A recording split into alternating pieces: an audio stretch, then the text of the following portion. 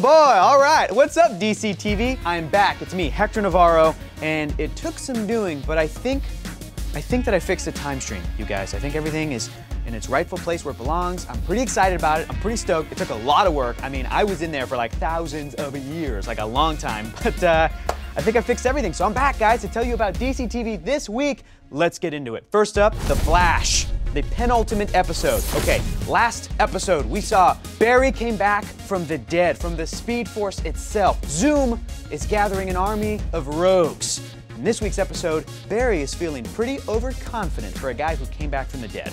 But I guess that's, you know, reasonable, because when you come back from the dead, it's like, hey man, what can kill you? Nothing, literally, I came back from the dead, not a big deal. Also, Dr. Tina McGee comes back. Oh, that's awesome, played by Amanda Pays, who of course is reprising her role from the original 1990 The Flash TV show, which is very awesome. Her and John Wesley Shipp do have a little moment. I don't want to give anything away, but it's pretty great. Also, this episode, it's not all just kicks and giggles, guys, okay? There's real threats, like Laurel Lance. Laurel Lance? How is that possible? Laurel Lance is back? It doesn't even make any sense. Laurel Lance is back from the dead.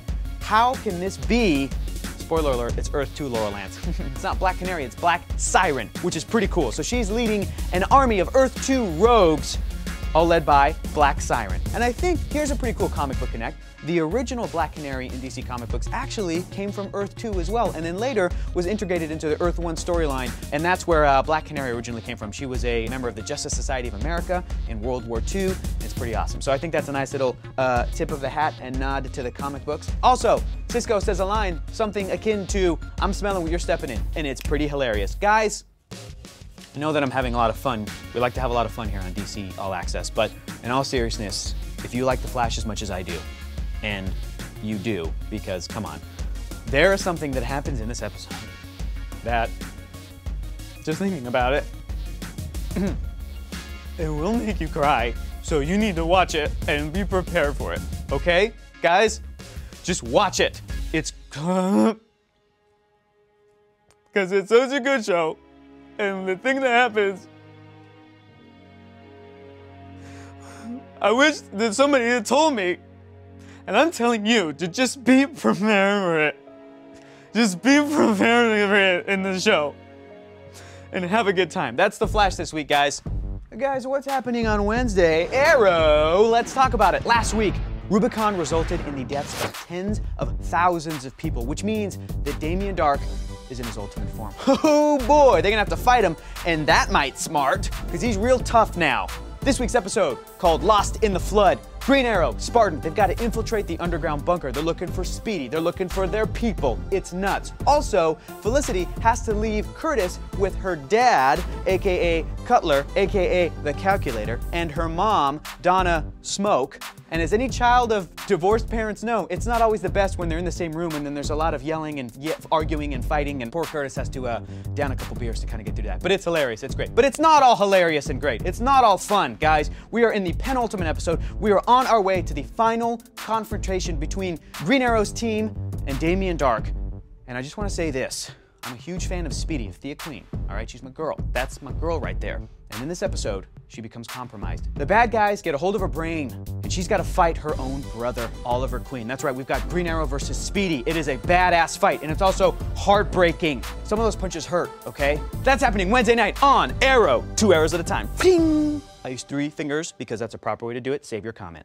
Holy shit, you guys, it's the last episode of Legends of Tomorrow. Oh my gosh, I cannot believe this. It's the season finale. The episode is called Legendary, and this one is legendary. Guys, Captain Cold is dead from last week's episode. He's dead, he sacrificed himself. Captain Cold, who was an awesome character, one of my favorite characters, and I think that Jeff Johns would agree.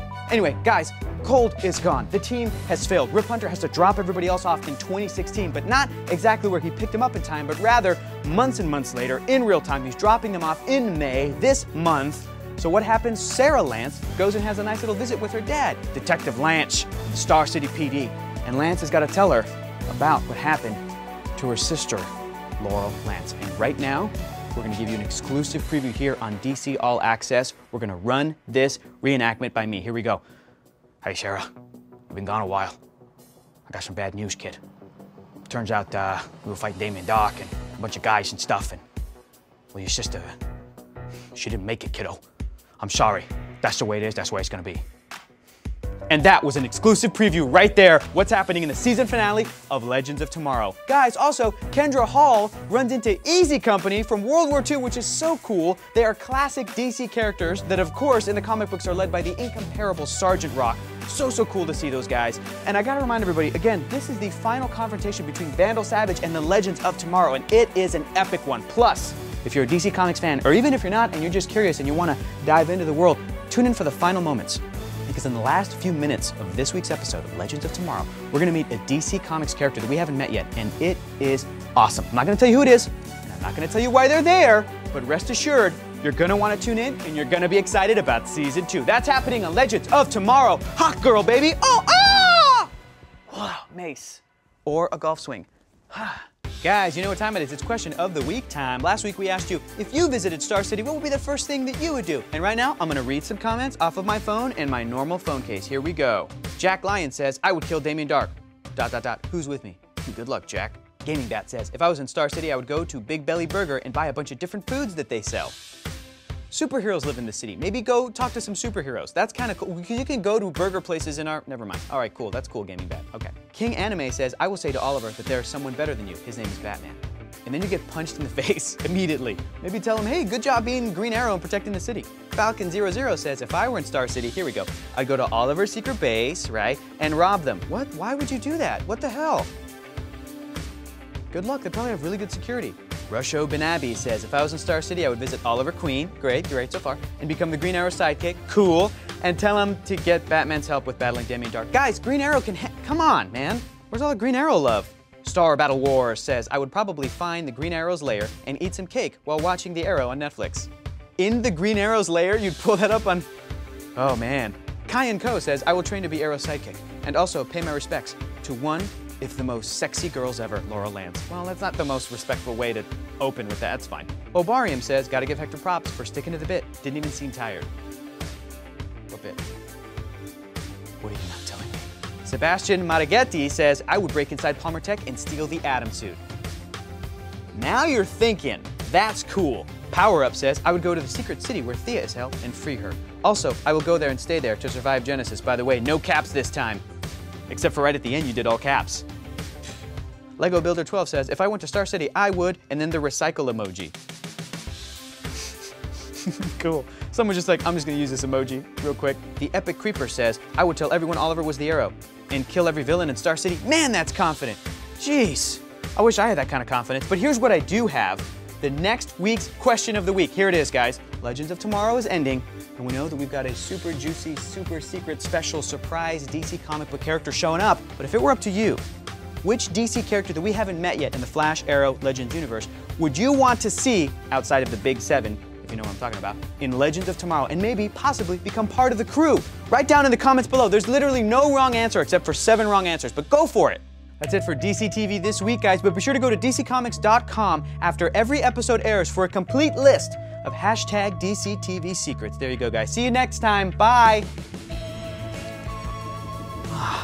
Dang it. What did I... Okay, I left the oven on. That's what it was. That's what it was. All right, one more time. Here we go. Time travel. It's a time machine. That's future tech. Here we go. It's a time stream. Boom!